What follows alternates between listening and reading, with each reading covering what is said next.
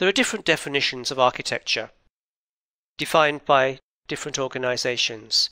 In UML, the Unified Modeling Language, it's the collection of connected units which are organized to accomplish a specific purpose. And what you need is some kind of model which defines how these things interconnect. The IEEE says a system is a collection of components which need to be organized to perform a particular function or set of functions. And software architecture in practice says the software architecture is the structure, or the structures of a program which enable the elements to be connected together and the relationships between them. So what are the goals of architecture? Well, it involves various people, various parties, the stakeholders, the business goals as well, and also the IT infrastructure which needs to support it. As DevOps, the IT infrastructure is the most important aspect of it, but there are the other two to take into account. As DevOps, we'll be concerned with building the infrastructure to support the architecture that's required. So, an IT architecture, what is it? Well, it's rules and guidelines and patterns of system development. So we've got to manage the problem as a series of discrete pieces. We need to define the communication interfaces between the pieces. We need to think about the overall structure and how data flows. We need to integrate the various systems and subsystems in the environment together. We need to develop software modules on the best possible design practices and design patterns. We need to control the delivery of software into the system environment effectively and efficiently and reliably. So this compares architecture and design. Architecture is more strategic, whereas design is tactical. The important word in architecture is how. How do things fit together, rather than what do we use to connect things together. We look at programming paradigms and architectural patterns, high-level patterns, rather than algorithms and low-level patterns. We're looking at the non-functional requirements. Architecture is a non-functional requirement. It's a statement of these systems are going to communicate in this way, whereas design is concerned with the functional requirements. What does the system actually do? And in UML, the diagramming language, we have certain diagrams which are more associated with architecture than those that are used for design. So let's look at some architectural patterns. The client-server architectural pattern has been around for some time. The idea is we have a thick client which communicates across a network with some external data storage. The thick client has the user interface, the business logic, and the data access layer all in the same unit of functionality. So the advantage of this is we basically separate all of the code from the data. It enables the server components to be reused. The server components are managed in some central location, and we can optimize the use of infrastructure. It's also quite scalable. So the advantage of this is we basically separate all of the code from the data. It enables the server components to be reused. The server components are managed in some central location, and we can optimize the use of infrastructure. It's also quite scalable. The problem is it doesn't work well with requirements changes. There are security issues as well associated with it. The server is a single point of failure, which means the whole system becomes unavailable if the one component fails. We've also got the presentation and business logic in the same place, which is not a good idea. It's also quite difficult to test and scale in terms of the thick client. Another pattern which is very popular is the n-tier architecture, where n is a number which is usually 3. The great advantage of this is it's completely multi-threaded, so the middle layers can be executed in parallel, so multiple clients can each have their own threads executing it. If the business logic changes, we don't need to change the user interface client code. Typically the client is a very thin client, such as a web browser. We reduce the network traffic dramatically because most of the network traffic is happening between the layers. And we can add additional layers or tiers for various purposes to add layers of abstraction and failover.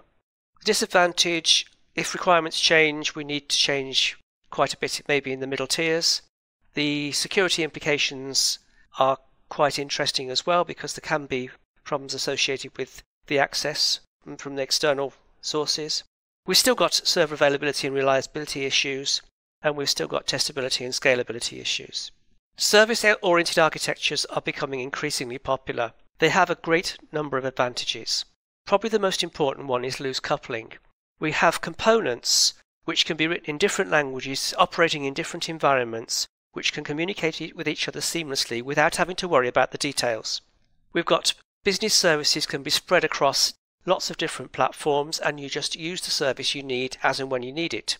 We don't need to know where anything is. It can be anywhere within the corporate network or within the cloud, and we don't need to know the exact location because the infrastructure takes care of it. We can reuse services. If you've got a legacy application, what you can do is put a service-oriented front end on it, and then it becomes part of a service-oriented architecture.